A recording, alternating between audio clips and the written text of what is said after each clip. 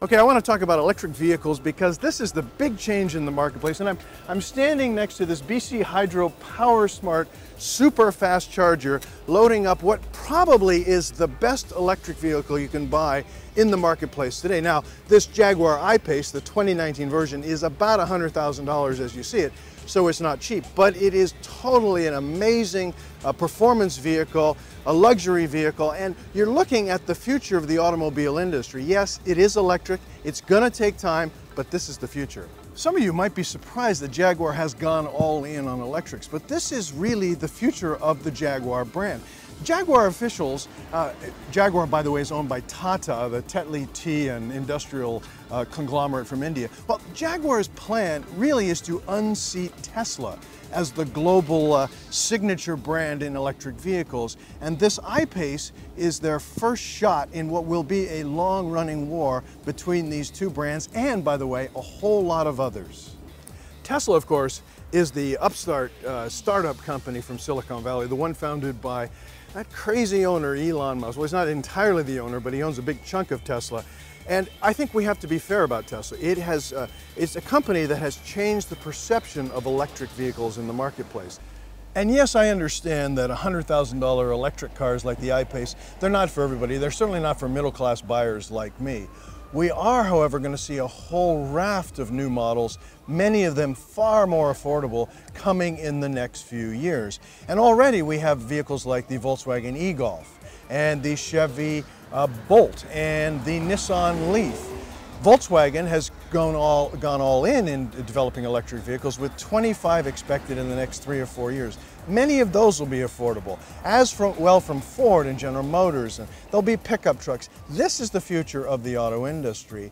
You're seeing it right now, and it's not going to be all expensive and all fancy and all luxury. It's going to be mainstream. The I Pace.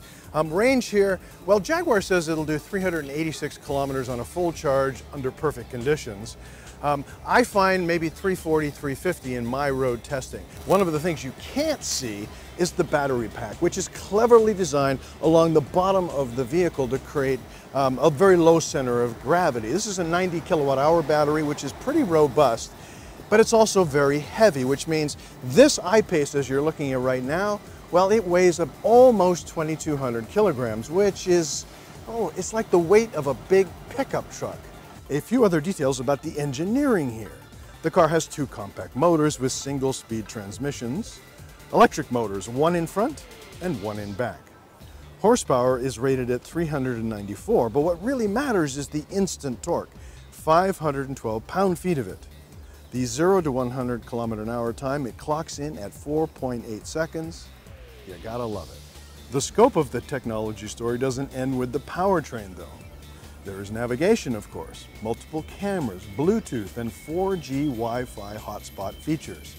You can adjust the car's engine noise to hear more of the whine or less. It's a safety consideration. You can control any number of things via the car's 10-inch touchscreen. And some of the I Pace features are controlled by artificial intelligence, AI. It's here. By that I mean the car learns your driving habits and adjusts the displayed range based partially on your driving style.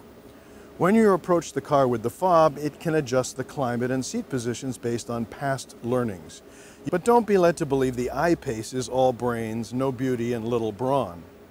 The design is stunning and distinctive. With the motors at either end, the designers led by Ian Callum were able to push the wheels out to the corners, and this has created not just a powerful stance and superb handling, but a roomier cabin.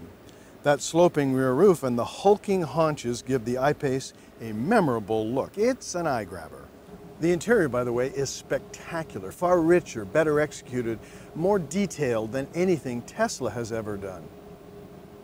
The Touch Pro Duo entertainment system is not entirely easy to work, requiring you to search through endless reams of submenus for things like adjusting the regenerative braking. The rear seats are roomy enough and the cargo hold lists at 656 liters. The roof is almost completely glass with a coating that blocks UV light, so there's no need for a blind, and it really does work to keep the cabin cool, which helps reduce the use of the air conditioning system, which of course uses power, and that whole technology, just the roof technology, helps extend battery range. Finally, I want to talk about the driving. This car goes, stab the throttle, and you're off. It's like a lightning bolt, and I don't mean that as a pun. I guess it is, though. Of course, in heavy traffic, well, you barely need to tap the throttle. It just creeps along very nicely. Bury it, and the I Pace, well, it leaps into action. The ride is firm and comfortable. Yes, the car is a load, but it rides a corner beautifully, snugging down in flat, apex carving excellence.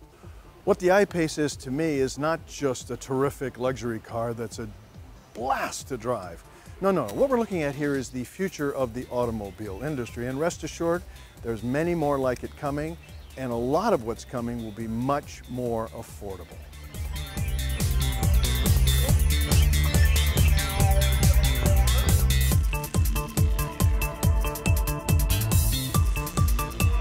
The reality here is that the charging issue is a big deal. And imagine, you know, this neighborhood doesn't have very many electric cars in it yet, but this is a perfect place for electric cars, right? I mean, urban setting, zipping downtown, that sort of thing. And there's the new buildings have some charging infrastructure, but nothing like what you need. If we get to the point where I was just reading a CME report yesterday about the future of electric cars, and we're talking about a growth from 2% of the market to 30% of the market. Right. Okay, there's 2 million cars a year sold in Canada. If 30% of the market is electric, that's 600,000 cars a year.